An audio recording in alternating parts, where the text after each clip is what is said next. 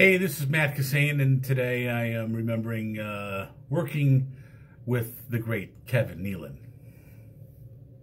Guy coming to the stage right now.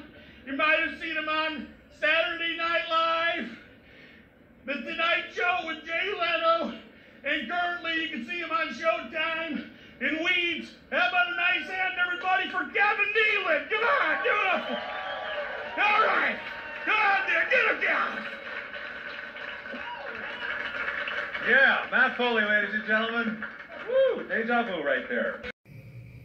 Yeah, so one story that I could give you guys is we were doing the gig here in Chicago, and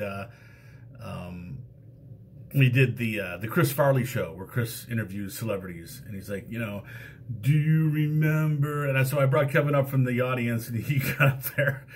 And I was like, do you remember that time you were in the skit with Joe Pesci? That was awesome. Anyway, I got backstage after that, and I was like, yeah, man, that was one of the best skits on Saturday Night Live ever, man. It was something funny, and I told Kevin, you were just flawless in it.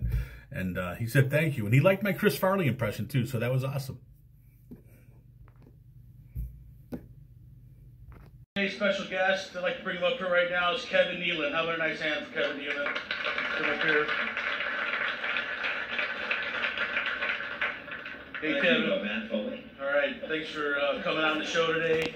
Do you remember that one time you did a skit with Joe Pesci? The Pinky Ring sketch. That's right. Yeah. That was you and Joe Pesci, and that was awesome. Yeah. Yeah, he was in Goodfellas. Yeah, he's a talented actor. Did you see Goodfellas? I did see that. Yeah. I'd like to see it again, though. That's something I should remember to watch again. Do you remember that one scene where Joe Pesci and Ray Liotta are in the restaurant, and Joe Pesci goes to Ray Liotta, my clown cue, and then Ray Liotta says, no, just the way you tell a story. That's what I meant.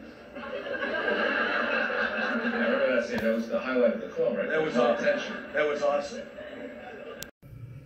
Yeah, so of course the other one, I'm wearing it right now on my hat, is the A&E biography, Chris Farley, Anything for a Laugh. Kevin and I are both featured in that one.